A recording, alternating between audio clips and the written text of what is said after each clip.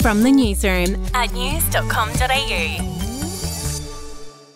Well, Scott Morrison's wife has said that she was disappointed by Grace Tame's behaviour during a recent meeting at the Lodge. Miss Tame made headlines when she refused to smile during a photo op with the PM. Jenny Morrison spoke about the awkward meeting on 60 Minutes last night.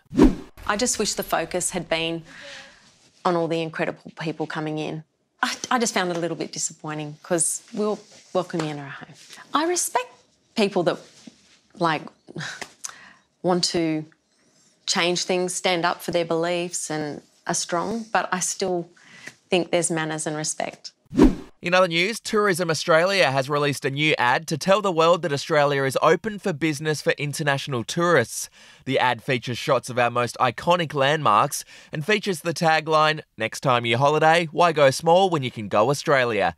The ad will launch in the US and UK tomorrow, with billboards in both Times Square and Piccadilly Circus. Moving on, Cleo Smith's mum and stepdad are engaged. The pair broke the news on Instagram. It comes a week after their $2 million tell-all interview aired on Channel 9. To sport now, Steve Smith has been ruled out of the remainder of the T20 series against Sri Lanka after suffering a concussion during last night's game.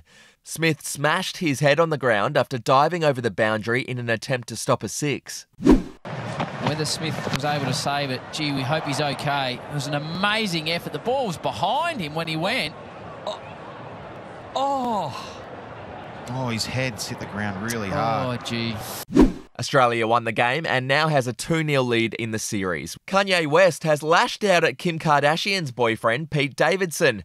The rapper shared a paparazzi photo of the comedian on Instagram and wrote, "Look at this dickhead." The insult comes a week after Kanye rapped about beating up Davidson in a new song with The Game. Good to see he's handling that relationship well. And finally, two people with very famous parents have confirmed that they're dating. Frances Bean Cobain, the daughter of Courtney Love and Kurt Cobain, has revealed that she's in a relationship with Tony Hawk's son, Riley Hawk. Follow or subscribe to From the Newsroom wherever you get your podcasts.